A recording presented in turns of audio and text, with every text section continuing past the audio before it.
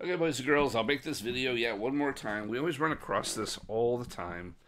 And I think there's a language barrier here, which is why it's not coming across well. But look, we're in DAS right now, and if you look at what I've got here, I've got this Toon generation mail that I loaded in, and I added another Toon generation mail. This is the same mail. So if you turn this off, let's just turn all these off so you can see. There he is naked. So he's there. So here's this guy, okay?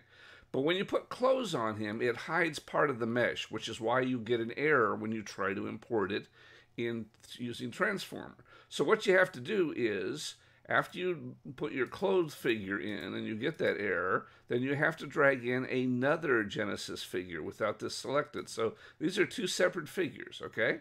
Two separate figures. This guy's here, and this guy's here. And so this guy fits the clothes, but because the clothes aren't hiding any of his mesh, it'll be fine when importing it into Character Creator. So we go here. This is my experiment in here.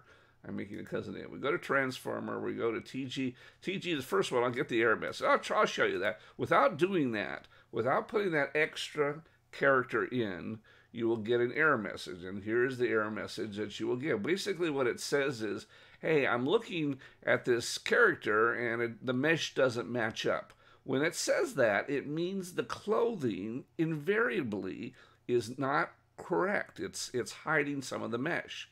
So in order to do that, you do what I said. You go ahead and you create a version that has both of those characters in. So now when we load it, what will happen is it's going to look at the clothing and the character, the one that's being hidden in the vertices, and it's going to know that it's wrong, but it sees the other naked one and thinks, oh, well, that's all clothing for it. So in other words, it looks at the mesh for that other character and thinks it's a piece of clothing for this character, if that makes sense to you.